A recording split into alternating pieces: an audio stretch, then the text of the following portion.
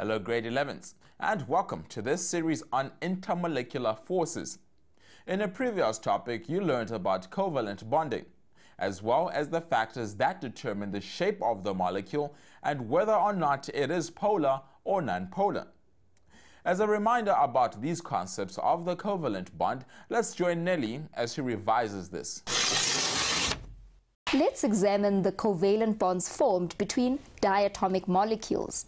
The simplest of these molecules is the hydrogen molecule. If you draw a Lewis diagram, you will notice that each of the hydrogen atoms has a single electron. They each require one electron to have a filled first energy level. If hydrogen bonded ionically, one hydrogen atom would lose an electron to become positively charged, and the other hydrogen atom would gain one electron to become negatively charged. The electrostatic forces between these charged regions would then hold the hydrogen atoms together. Using this model, you would predict that the hydrogen molecule would have one end positively charged and the other end negatively charged. A molecule of this sort is called a dipole or polar molecule, but there is no evidence for this. The electrons in the hydrogen molecule are shared equally between the atoms.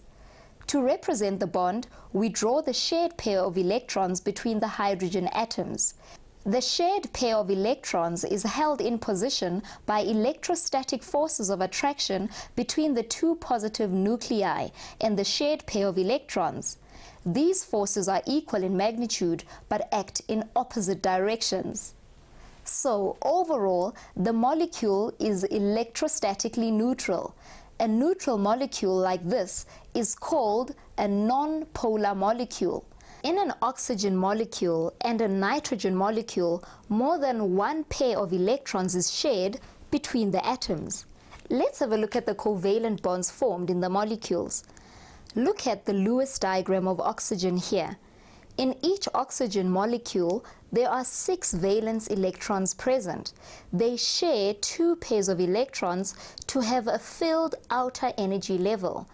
Because 2 pairs of electrons are shared, we say that this is a double covalent bond. The Lewis diagram of the nitrogen shows that the nitrogen molecule has 3 bonding pairs of electrons. This is a triple covalent bond. A polar bond is a bond in which there is a separation of charge between one end and the other. In other words, in which one end is slightly positive and the other slightly negative. The hydrogen chloride molecule shown here is an example of a molecule with a polar bond. The higher electronegativity of chlorine compared to that of hydrogen means that the shared electron pair is found closer to the chlorine atom than the hydrogen atom. The result is that the chlorine side of the molecule is slightly negative and the hydrogen side of the molecule is slightly positive.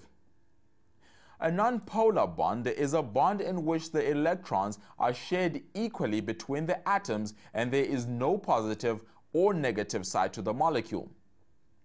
The electronegativity of the 2 hydrogen atoms is the same, as one atom is not more electronegative than the other.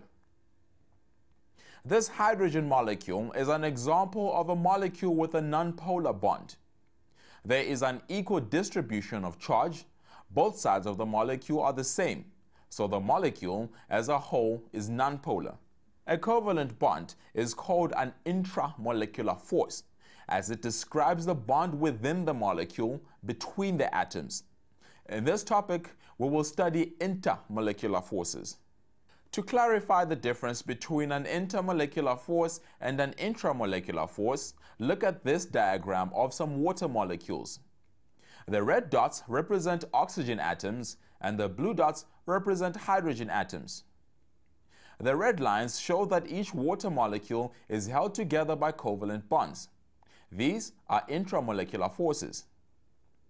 The green dotted lines show the intermolecular forces that attract one water molecule to another, and it is these intermolecular forces that we will study in this topic. These are the forces of attraction between molecules. Something must attract fully formed molecules to one another. Otherwise, water molecules would not stay together like in this glass.